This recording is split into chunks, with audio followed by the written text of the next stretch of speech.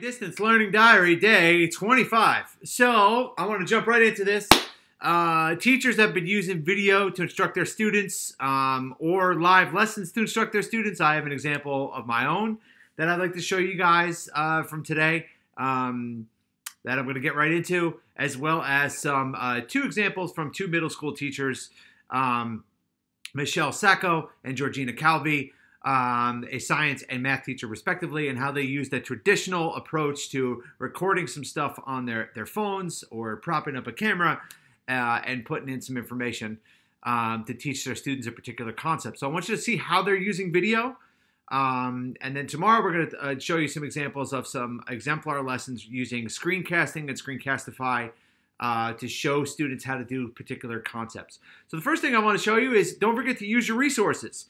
In Woodbridge Township, I reached out to our mayor, John McCormick, and I asked him to take part in a discussion today with my civics classes, and he was gracious enough to spend some time this morning talking to students about what it's like to be mayor of Woodbridge Township.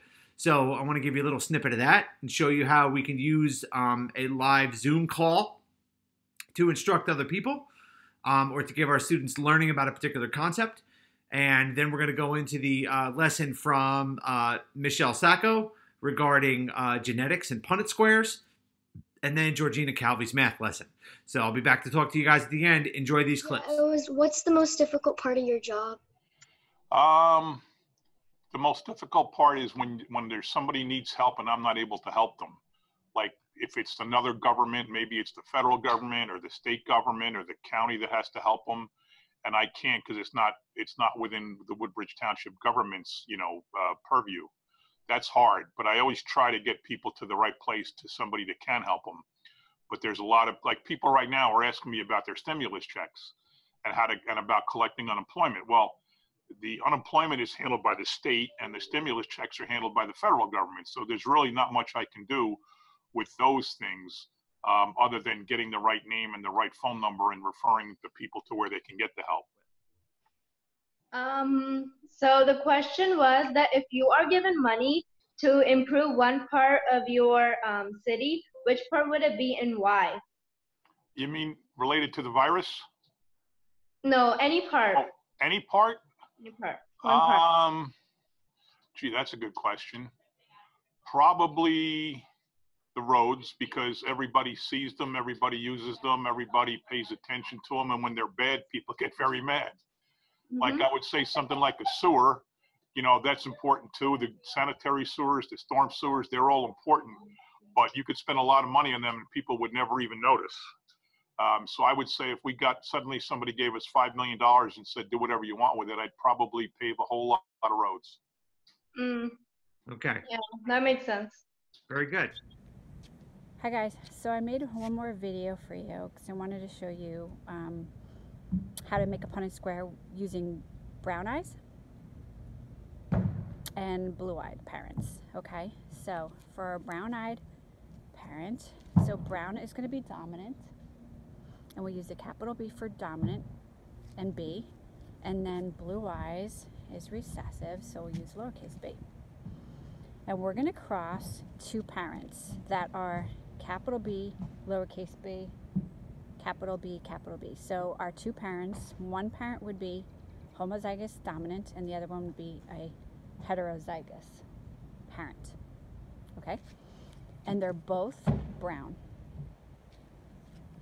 So if we come over here, this is how we create this square. We have our one parent on top over there, it's the capital B, lowercase b. And then the other parent we put on the side, which is uppercase, uppercase. So this is a homozygous dominant parent and a heterozygous parent. So in our first offspring box, which is right here, we're going to move the capital B to here and drop down the other capital B, and you have a homozygous dominant offspring.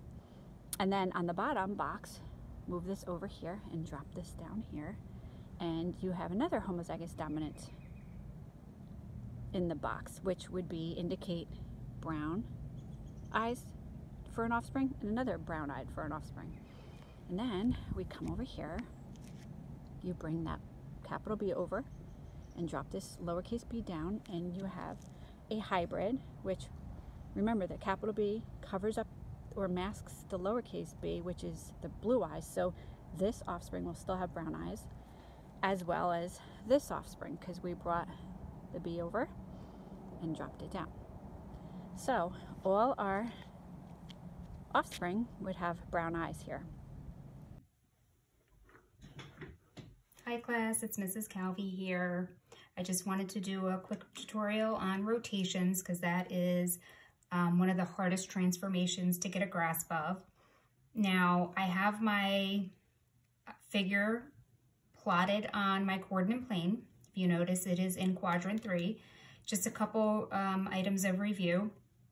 Quadrant 1 leads to quadrant 2, which leads to quadrant 3, and then quadrant 4. Don't forget, any point that lands in quadrant 1 will be positive, positive. Any point that lands in quadrant 2 will be negative, positive. Any point that lands in quadrant 3 will be negative, negative. And any point that lands in quadrant 4 will be positive, negative. So if you see, I have my figure plotted or graphed in quadrant 3. Now, if we do a 90-degree rotation, that would be 1 turn. If we do a 180-degree rotation, that would be 2 turns. And if we do a 270-degree rotation, that would be 3 turns.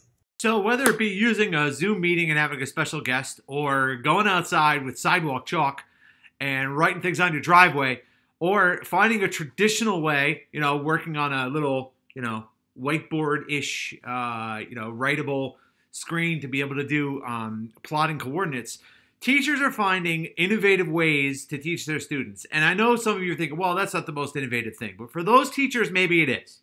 So we need to keep that in mind when we are critiquing other teachers' lessons, when we're sharing out resources. That sometimes teachers are focusing on their traditional methods. The only suggestion I would give those 2 teachers about their videos, actually there'd be 2. Number 1, keep doing them. And number 2, definitely show your face. Teachers want to see their students want to see their teachers' faces. So I think that's important for everybody to remember. So don't forget, as you're continuing to go through this process, share your successes, share your failures, ask for feedback, and also use those lessons that you're putting together as part of your best practices. And I applaud and thank those teachers that shared those videos examples with me. I think that was a really great short example. More tomorrow. I'll show you guys some screencasting, along with some other ways that people are using video to instruct their students. And then Thursday and Friday, I have 2 additional things that I want to show you guys, which I'm very excited about. So this one was a little long today, but I hope you enjoyed it and took something from it in regards to the messages that come from it, and how you can use video, whether it be your phone or your iPad propped up, to reach your students at a different level. Okay. Don't forget to like and subscribe my channel if you have not done so already. I'd really appreciate it. And thanks again to those teachers who've been sharing videos with me. I look forward to giving you some more examples tomorrow. Have a great day.